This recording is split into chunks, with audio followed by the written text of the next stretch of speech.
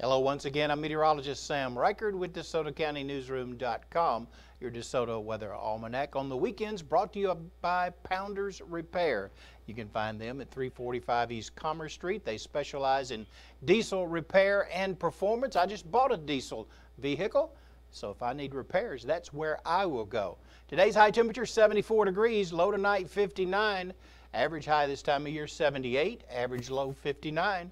The record high for this date set in 2012 was 91 degrees and the record low was 36 degrees in 2013. Not much rain in the gauge by midnight last night, a little bit more by now. Sunrise today at 6:06, sunsets at 7:48. That means you have 1 minute and 49 seconds more daylight today compared to yesterday.